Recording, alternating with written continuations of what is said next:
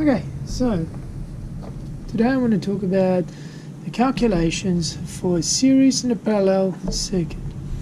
So first of all, we need to understand how it works. So we got a circuit here, the cable, you got one resistor here, then that resistor, that circuit splits into two, that's the parallel part. So you got R2 and R3, and then it comes back together. So again, it goes this way through the resistor, then it splits into two branches and then back together.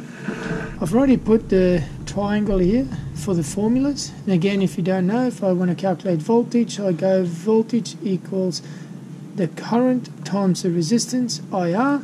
If I want to do current, it's a voltage divided by the resistor. Or I can remember this one maybe, V equals IR. If I transpose it, I can then get the other formulas from that. And if you're not sure how to do the transposing, have a look for my video where I show you how to do transposing. My power formulas, I got P equals VI, voltage times the current. I got P equals the current square times the resistance. And then I got power is the voltage square divided by R. Again, the way I communicate it is, or the units for these for power is always in watts. We know that resistance is in ohms, so I'll put a little symbol there. Voltage is V and current is AA. So current is amps, V and ohms are the resistance. Now again, I need to remember, I need to identify what is important here. Sometimes they can give you a few more bits that won't be relevant to your calculations for this, but maybe for some other calculations it might be relevant. So again, get into the habit of identifying what's important. Then the next step is I select from a range of formulas which formulas I'm going to use to do the calculation, and then the communication is bit where I put my units down. Now, this one is a little bit more tricky than the others, but essentially you have a series.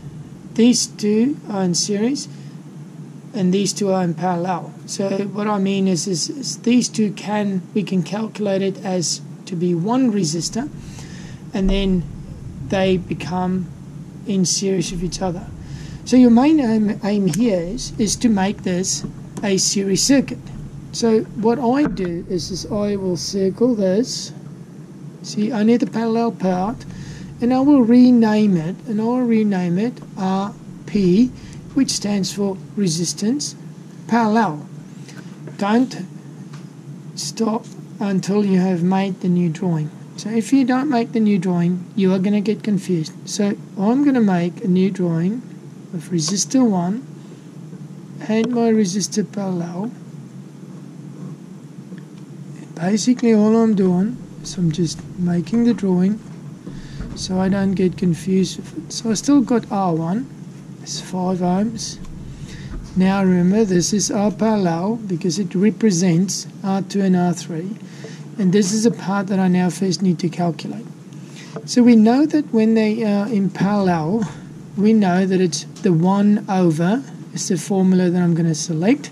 So I'm going to go 1 over resistance parallel, so RP, because remember I'm not looking at this one yet, I'm looking at this, and I want to get the value for these two together. So I go 1 over R2 plus 1 over R3. So my calculator, I will go 1 over the 10 plus 1 over 7.5. Remember, in the calculator, I'm going to look for the x minus 1, which does the 1 over. So I go 10, 1 over, plus 7.5, 1 over, which will give me a value of 0.233 reoccurring. But I need to do something with it because at the moment I'm looking at RP, 1 over RP. I want RP by itself. Now again, I can flip it over.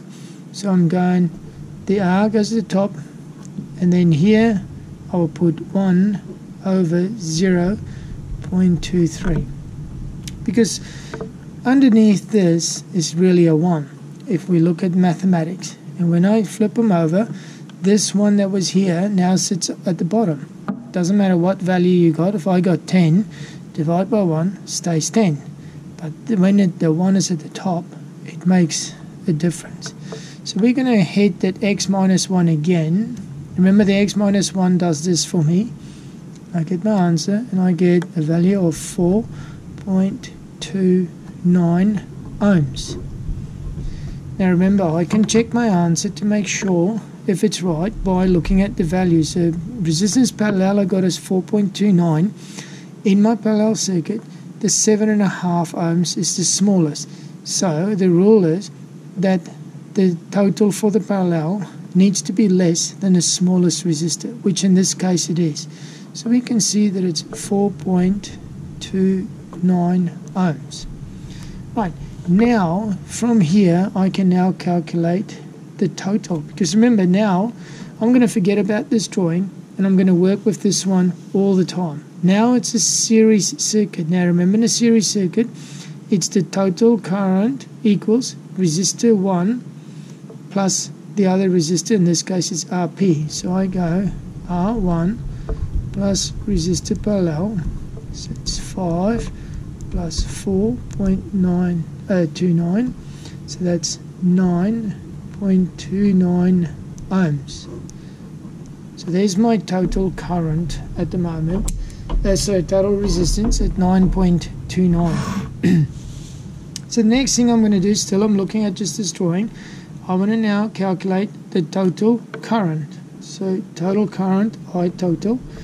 And we remember from the series circuit that the total current is there's only one path for the current to flow. So that means that I1 and I parallel will also be the same. So let's calculate I total. So I is V over R, voltage, divided by resistance.